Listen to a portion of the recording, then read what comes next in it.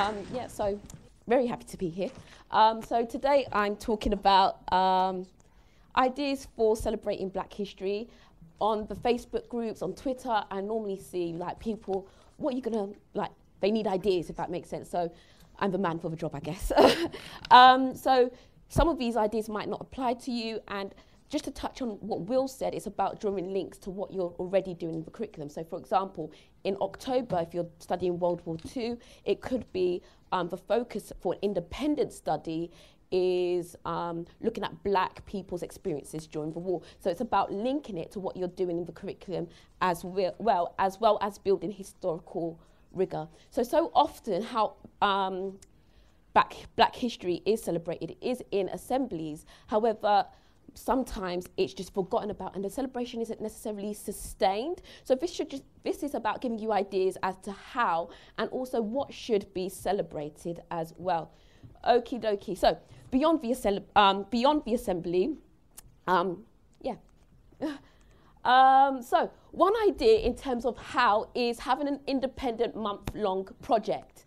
So it could be you get your students to become a museum curator and they build a collection and explain what objects they would have in that museum in terms of African kingdoms. And the British Museum has got a work booklet on different objects for previous African kingdoms, for example, Benin, Songhai Empire. They find out the stories behind those artifacts and they select why they've chosen those artifacts, and also you can stretch it. Which ones would you give back to the country, if that makes sense? And you could, because you've done it as a month-long inquiry or independent project, you could get the winner, if you do it as a competition, to therefore give an assembly. So that's your workload done.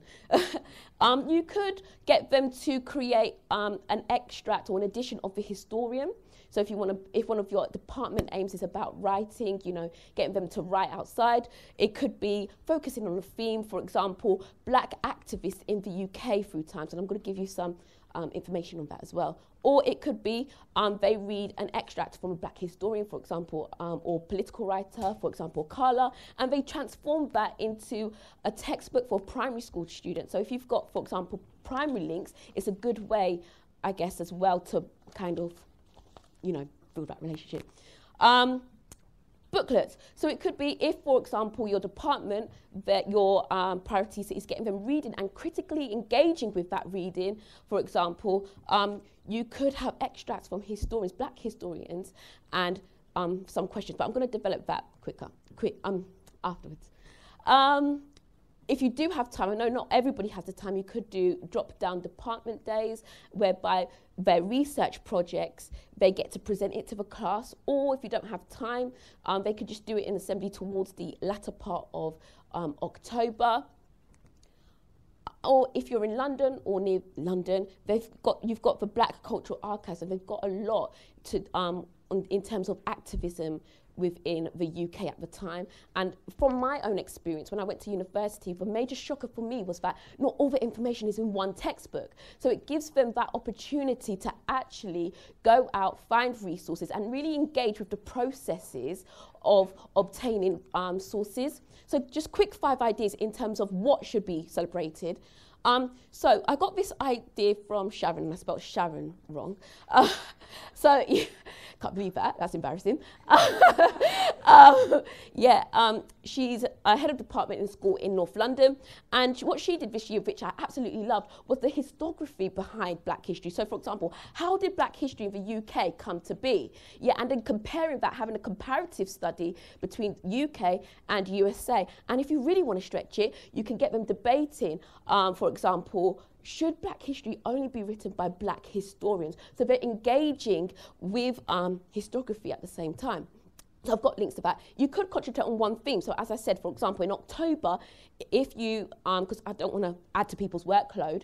So for example, in October, if you are looking at World War II, World War I, one of your themes could be Black contributions through the war. Or if you're doing a local area, Black presence through your time in your local area. Sometimes people want to do too much. It's more about quality than quantity. So you should only selecting one of those. It could be, for example, not to add to anyone's workload, the BBC Witness got great podcasts, especially on Black British history. So they're listening to podcasts, they're writing it in their booklets. So those are different themes.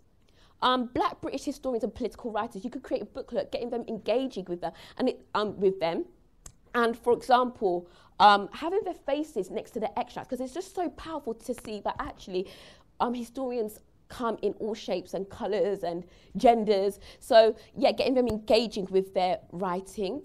And yeah, oral history. So African history is normally shared through oral histories. So getting them engaging with oral history so they could find out about one particular African kingdom, for example, Songhai Empire, and then they're creating an oral history in a video or whatever.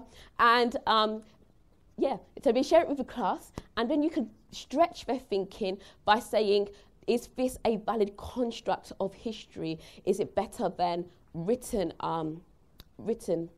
methods? The history of a term, word, or concept. So, for example, race. How did that word come to be? How has it been abused?